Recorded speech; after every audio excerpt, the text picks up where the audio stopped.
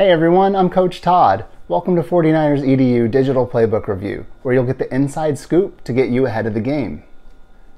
At 49ers EDU, we bring football to life through science, technology, engineering, arts, and math. STEAM can be found in every part of our lives, and it will be important to your future. We need people like you who come from different backgrounds, cultures, and experiences to share your innovative thinking with the world. Diversity in STEAM brings together more interests and skills that we can learn from to generate ideas and solve problems. We want to encourage you to positively impact your environment, your home, your school, and your community.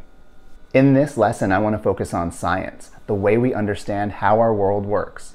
When you understand science, you're empowered by that knowledge. If you have access to our digital playbook or a printout, we're going to focus on page 7 in this video.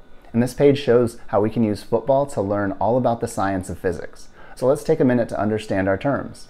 Science term 1, matter. Matter is anything that takes up space and has weight, like you, the air you breathe, or the water you drink. Matter makes up all solid, liquid, and gas objects. Science term 2, energy. Energy is the ability to do work. It's the fuel for movement. Science term 3, physics. Physics is the branch of science used to study matter and energy. So physics is all about how things move. This is physics.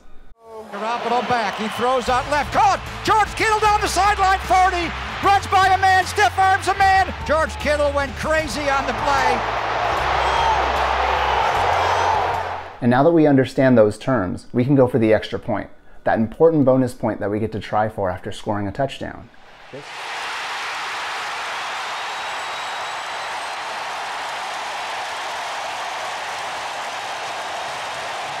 This will be key to completing today's activity. The extra point term today is force. A force is a push or a pull interaction that starts or stops motion. What does a push look like?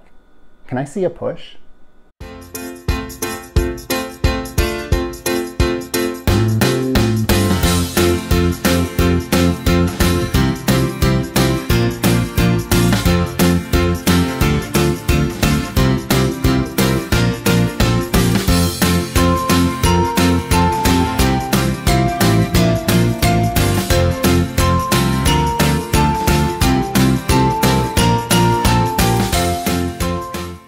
That's great.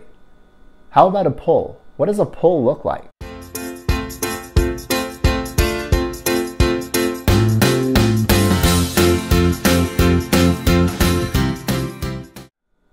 To be able to push and pull or interact with matter, you need to have energy. And there are lots of kinds of energy. Our toys get energy from batteries. Energy for a plant comes from the sun, and we get our energy from what we eat and drink. And with that energy, football players can exert force all over the field with pushes, pulls, blocks, runs, tackles, and throws. A force can be measured in size and direction. That means forces can be balanced or unbalanced. When forces are balanced, it means forces are pushing or pulling on an object, but we don't see any movement. Look around your house right now.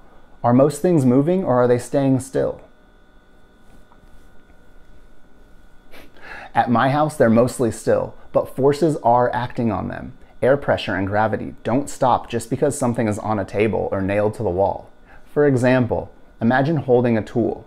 You're probably strong enough to hold it still in your hands. The force of gravity pulling the tool is balanced with your force holding it up. Now, imagine we give you more and more and more and more stuff to hold. Eventually, the weight, powered by gravity, will unbalance those forces and be too heavy for you to hold anymore, and we'll see the movement of the supplies come crashing down to the ground.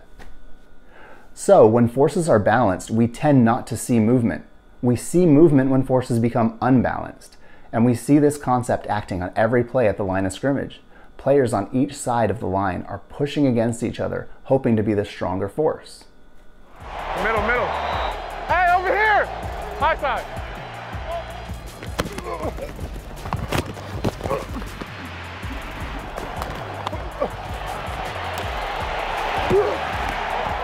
In addition to the football game, forces help us understand how stadiums we play in are built, how airplanes fly us to other cities, and how our bodies heal if we get hurt. Now that we know all about forces, let's look at activity 1 on page 7. For this activity, we'll use the pictures and try to determine whether each one is showing our players push or pull, and if they're starting motion or stopping motion by using that force. Looking at the first picture, we see our 49ers player running. If it's safe to do where you are, try to run for a couple of steps. Do you feel your body pushing or pulling? And what part of your body is doing the push or pull to make you run? Now, when I observe running, I can see feet pushing against the ground, so I'll select push. Do you feel like that is starting or stopping motion? Well, running isn't stopping, so I'll select start. Great, I'm glad we got to do the first problem together, but I think you'll be able to handle the rest on your own. Look at the remaining pictures and see if you can figure them out. Don't worry if one of your selections comes up red. That's how we learn. I hope you learned something new today and had fun while doing it. Take your time completing the page and don't be afraid to ask a grown-up for help. And when you finish, you'll be experts on forces in motion. You'll be able to find new ways to see forces in action every day. Then, see how you can use that knowledge to tackle the rest of the playbook.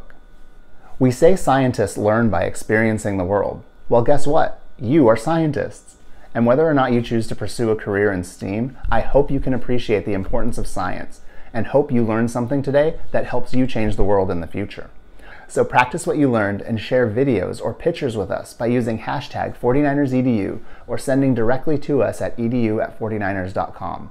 And consider who else could benefit from this discussion and share it with them as well.